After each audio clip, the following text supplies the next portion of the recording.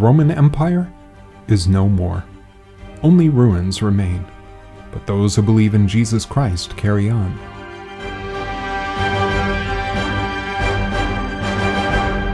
This is Rome, a history in images.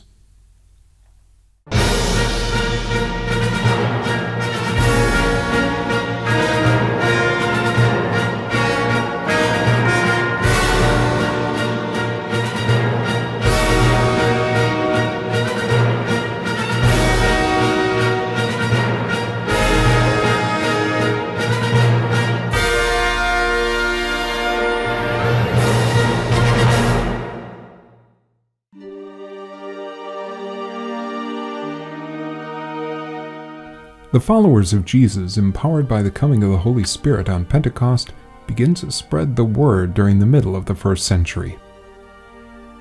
The image of the Good Shepherd had been a popular one in ancient Rome. It was often associated with Hermes, who carried the souls of the departed into the afterlife. Later, as they would do with much of ancient Rome, Christians began to take on this image for themselves. It reminded them of Jesus Christ, who said of himself, "I am the Good Shepherd. I know my sheep and mine know me." Jesus is the one who reconciles sinners with the Father, like a shepherd who finds the lost sheep and, placing it on his shoulders, excitedly tells his neighbors, "Rejoice with me, for I have found my lost sheep." The first deacon, St. Stephen, becomes the first martyr when he is stoned to death, and a man named Saul approves this slaying. A Jewish tent maker, the zealous Saul is on his way to Damascus when he hears the voice of Jesus Christ. Experiencing a dramatic conversion, Saul becomes Paul and embarks on some amazing and often dangerous missionary journeys. Those who trace the beginnings of the Church only to the legalization of Christianity by Constantine hundreds of years later obviously know very little about the early Church, and even less about St. Paul. By the time of his death in the mid-60s AD, Paul has spread the faith throughout various parts of the Roman Empire, establishing many Christian communities. Paul is placed under house arrest in Rome, living there for 2 years. He is executed by orders from Emperor Nero not long after the Great Fire of Rome of 64 AD. We will have more about the church dedicated to St. Paul in the last episode of this video series. Simon Peter, meanwhile, had been chosen by Jesus himself as the rock of the church. It becomes clear to Christians of the time that Peter is in a leadership position. Eventually, his office would become known by the word bishop, taken from the Greek for overseer. Peter would be regarded as the first bishop of Antioch and the first bishop of Rome, the first pope. Peter meets the same fate as Paul. He is also martyred, probably in the year 67 AD. He is sentenced to be crucified, but upside down, because he does not feel worthy to die in the same position as Jesus. The crucifixion occurs at the Circus of Nero. Smaller than the Circus Maximus, the Circus of Nero nevertheless features chariot races, and is located just a tiny bit south of a small hill west of the Tiber River called Vatican Hill. In the circus are various decorations, including a large obelisk brought to Rome by Caligula. Perhaps Peter looks at this obelisk as he was being led to crucifixion, or perhaps he looks at it even as he is being crucified, upside down. We do not know. We do know that Peter is buried on Vatican Hill. During the 10 years after Simon Peter's death and his burial on Vatican Hill, others are buried near him. It is almost as if others want to be as close to Simon Peter as possible. About 75 years later, around 150 AD, a mausoleum with Christian-themed frescoes is built there. It takes the form of a small shrine with niches. Lettering nearby seems to spell out the words, "Peter is here." In the mid-3rd century, the little shrine is vandalized by those who are enemies of Christians. It is then restored with a newer wall, known as the graffiti wall, and marble and mosaics. Sometime around 325 AD, this shrine to St. Peter is given star treatment when Emperor Constantine, a Christian, though baptized only on his deathbed, has a basilica built so that the altar would be right above the little shrine and thus right above the grave of St. Peter. Now this is hard because Vatican Hill slopes down on the north side. This has to be filled in to make it flatter. This includes parts of the city of the dead, and so relatives are now prevented from honoring their ancestors who are buried there. However, the resting place of these people is respected and not disturbed. Thus they remain buried there to this very day. The little shrine to St. Peter is enclosed in a rectangular marble box. 4 twisted columns surround it, supporting a bronze canopy. Over the years, other improvements are made. This is the first St. Peter's Basilica, and it stands here right on the grave of St. Peter for over 1,000 years. In the last episode of our series, we will talk about a newer St. Peter's Basilica that was built on the exact same spot. Over the years, the church grows. It also has some divisions, especially regarding doctrinal issues. As the Holy Spirit guides the church throughout difficult years, the word Catholic begins to be used to describe those who accept the totality of the faith as opposed to only parts of the faith. The term Catholic is first used by St. Ignatius of Antioch in 110 AD.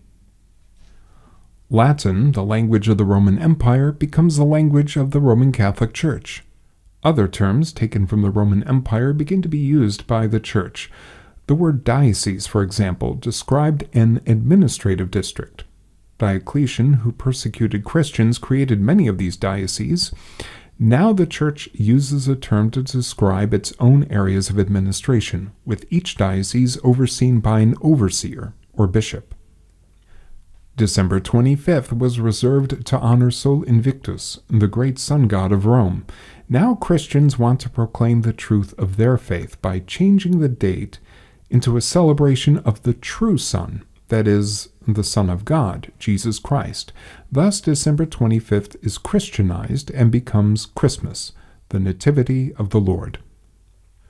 Pontifex Maximus was the chief high priest of the ancient Roman religion. Caesar Augustus, for example, took on this office when he was emperor. Now that the Bishop of Rome, the successor of St. Peter, was head of the church, it seemed appropriate that the Bishop of Rome, the true high priest of Rome, would take on the title of Pontifex Maximus. The Bishop of Rome still has this title in modern times. Pontifex Maximus, or Roman Pontiff, though the title used most often is Pope, from the Greek word for father. Now all this is quite deliberate.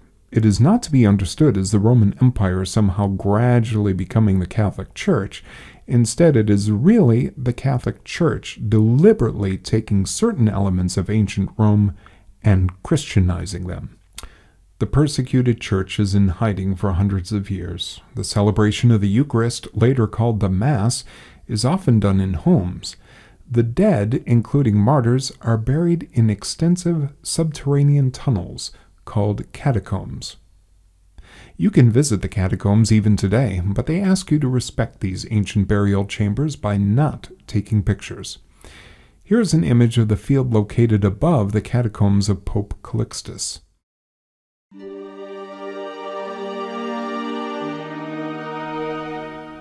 Now that we have laid the groundwork of the presence of Christ's Church in Rome, let us visit various structures that were built to host Christians gathered in assembly. A church is a community of believers, and so these buildings constructed to host Christian gatherings are called churches. You can't go into the very simple church of Pope St. Calixtus. It's been closed for years, but in the very early 3rd century AD, Pope Calixtus lived in a house that was located here in Trastevere, a neighborhood of Rome. During a popular uprising in 222 AD, a group of about 20 men descended upon the home of the Pope, located here, attacked Calixtus, beating him to death.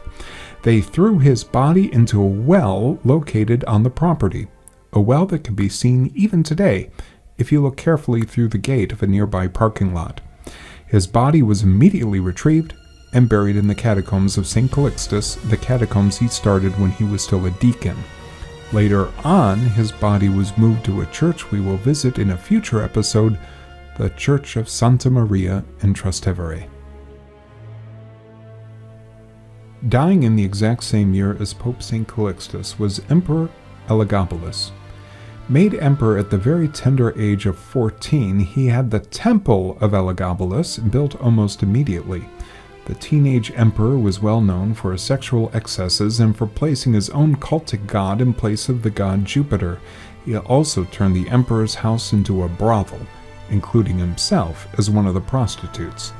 He was assassinated at the age of 18 on March the 11th, 222 AD.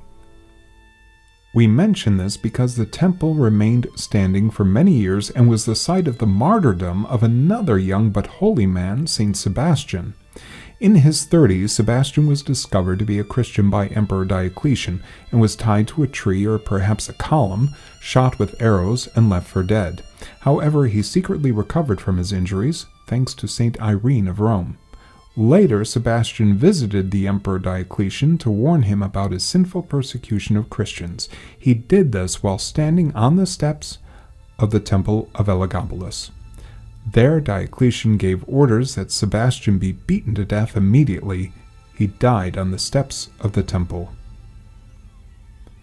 It is in this photo that we see both the Church of Saint Sebastian at the top of the photo, and near the bottom, the remains of the Temple of Elagabalus, where Sebastian was martyred.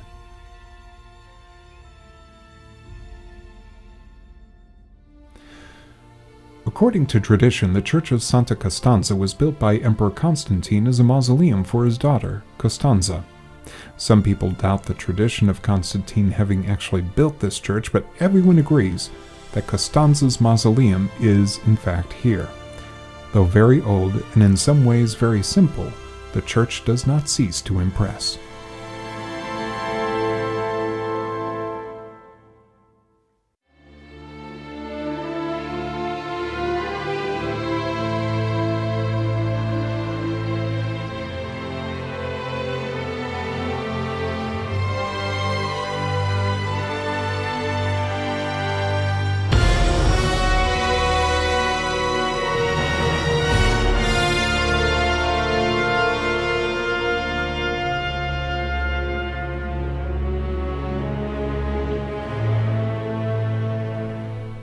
Santa Sabina is the mother church of the Dominican order. It was built in the early 5th century. Many times a newer version of a church is built on top of an older version of the same church. A good example of this is San Clemente, or St. Clement, with a 12th century church built on top of the ruins of a 4th century church. Sorry, exterior pictures only. Picture taking was not allowed inside. San Crisogano in Trastevere is dedicated to Saint Chrysogonus, a martyr killed under the persecution of Diocletian. The church was rebuilt a couple of times, both in the 12th and 17th centuries. The mortal remains or relics of Saint Chrysogonus are located in a container called a reliquary. This is visible in the illuminated opening in the main altar. In a side chapel you can see a likeness of Blessed Anna Maria Taichi, a saintly laywoman who died in 1837. Her mortal remains are located within this likeness. Pay a small admission fee to the man waiting in the sacristy, and you can go down the steps to visit the old church, which was built during the reign of Emperor Constantine. The confusing labyrinth can be a bit trying, but is also quite interesting. Here we see a sarcophagus, some very faint frescoes,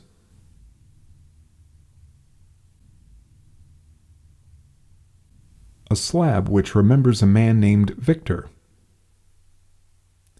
original paintings. The figure on the far right is Pope Sixtus II, and an ancient burial ground. Saint Cecilia is the patron saint of musicians and was a martyr of the early church. The Church of Saint Cecilia was built by Pope Urban I in the 3rd century, apparently above the house where she lived. Here we see the main level of the present church, built in the 9th century and redone in the 18th. Here it is possible to view the famous statue of Saint Cecilia, sculpted by Stefano Maderno in 1599. Going downstairs, we see the columns of the original basilica. as well as the remains of ancient Roman homes, thought to be part of St. Cecilia's neighborhood. Last but not least, there is the beautiful underground tomb of St. Cecilia.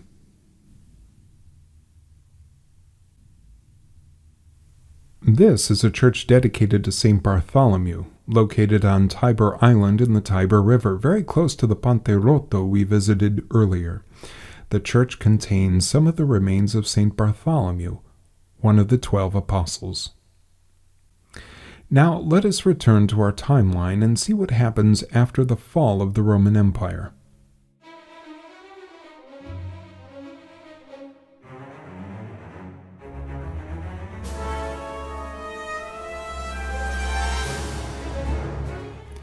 People begin to leave the city, and the once glorious Rome lies in ruins. Struggles between the Ostrogoths and the Byzantine Empire to control Rome ensues. It is now the middle of the 6th century, and a great deal of Rome is in disrepair. Malaria takes hold. People continue to leave Rome until the city that once had over 1 million people now has less than 50,000. A plague ravages the city in 590.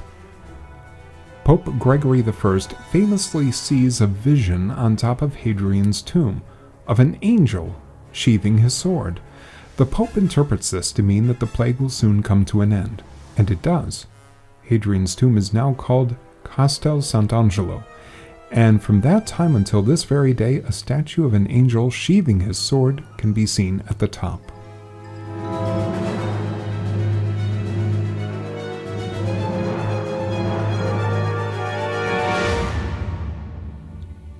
Even at this time, the Roman Senate still exists, but seems to be in its last days. It is the Bishop of Rome, the Pope, who institutes reforms and repairs to the city. Though he is a spiritual leader, the Pope increasingly, over time and by necessity, takes on more and more secular responsibilities. The relationship between the Byzantine Empire and Papal Rome is often strained and reaches a serious obstacle in the 8th century, when Emperor Leo III decrees iconoclasm. Pope Gregory III excommunicates all iconoclasts, the Lombards ally with the Byzantines, and Pope Gregory asks for assistance from the Franks. Eventually, the Lombards grant lands to the Pope, and these lands become the Papal States.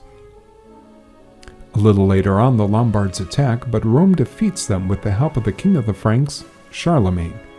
On December 25th, 800 AD, Pope Leo III crowns Charlemagne as the first emperor of the Holy Roman Empire. Now Rome can stand on its own. The Pope, somewhat problematically, is now the ruler of the Papal States, and the Holy Roman Empire rivals the power of the Byzantine Empire in the East. In our next episode, we visit more churches, and our history of Rome continues.